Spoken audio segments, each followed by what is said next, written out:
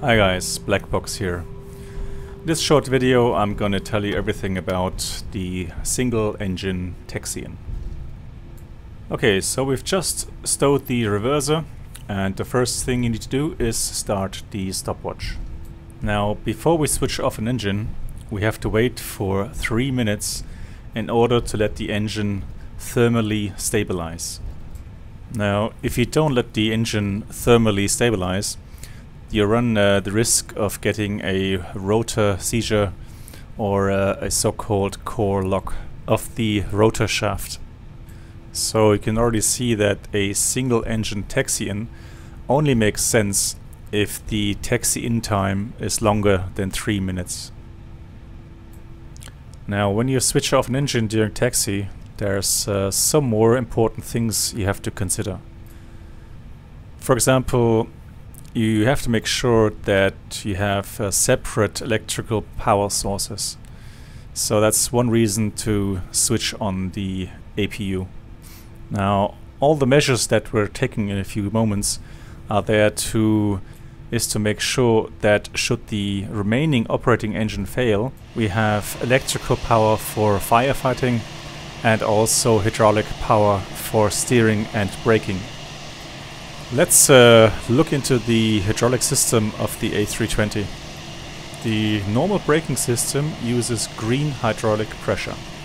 Should for any reason the green hydraulic system not be pressurized, then obviously the normal braking system would fail and the alternate braking system, which uses yellow hydraulic pressure, will be used as alternate braking.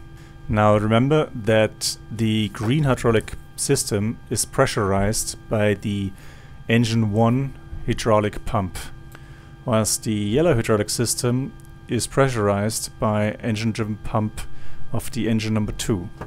Now since you want to use the normal braking system, it is clear that for taxi-in you will switch off the right engine, engine number 2.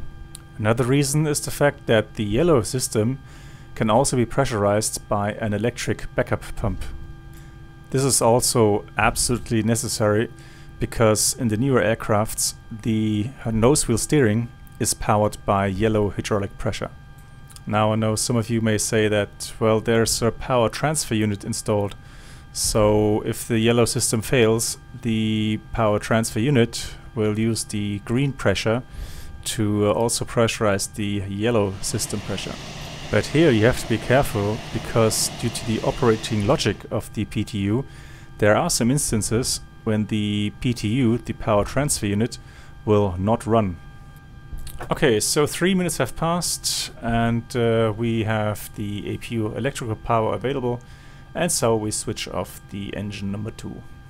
After switching off engine number 2, it'll take quite some time for end 2 to spool down and the yellow system pressure to drop. Once the pressure difference between the green and the yellow system reaches 500 psi, the power transfer unit will start running.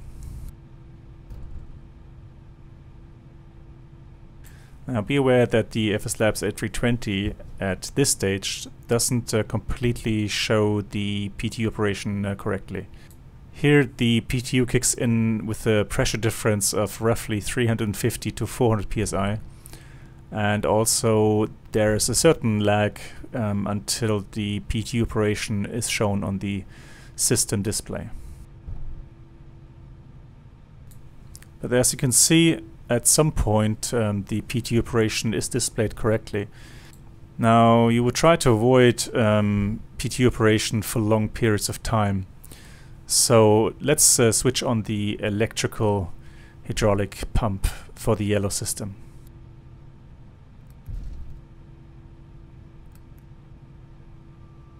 As soon as we switch on the yellow electric pump, the PTU stops operating and yellow system pressure is now produced by the electrical pump. Also be aware of the fact that when you switch off one engine, you will have asymmetric thrust. So on slippery or contaminated taxiways, you should definitely avoid taxiing in with one engine. Another thing to remember is that if you have a very heavy aircraft or have to do very sharp turns in the maneuvering areas, jet blast may cause damage or injuries to personnel. Now, I've also talked about the electrical power distribution and how you would want a backup for the generator number 1.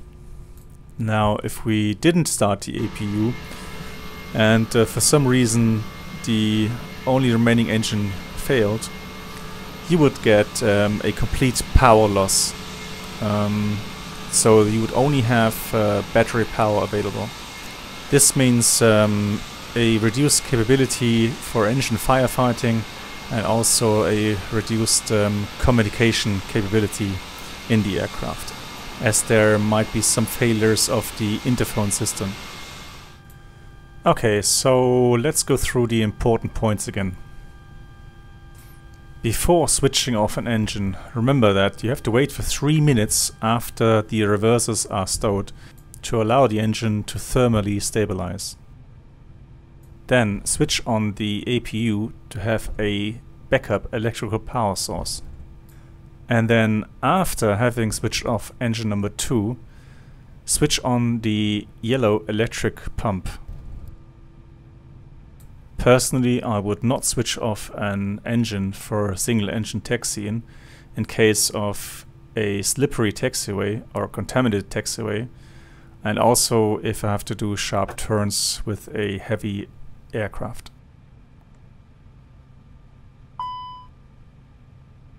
Now, once you've reached the gate, remember to switch off the yellow electric pump.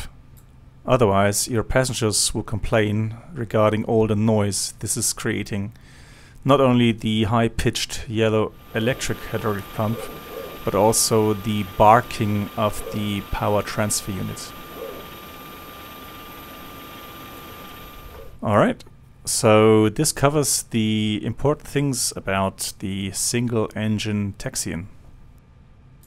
As always, if you have some questions, put them down in the comment section down below. I'll try to answer them as soon as I can. Thanks for watching, and I'll see you in the next one.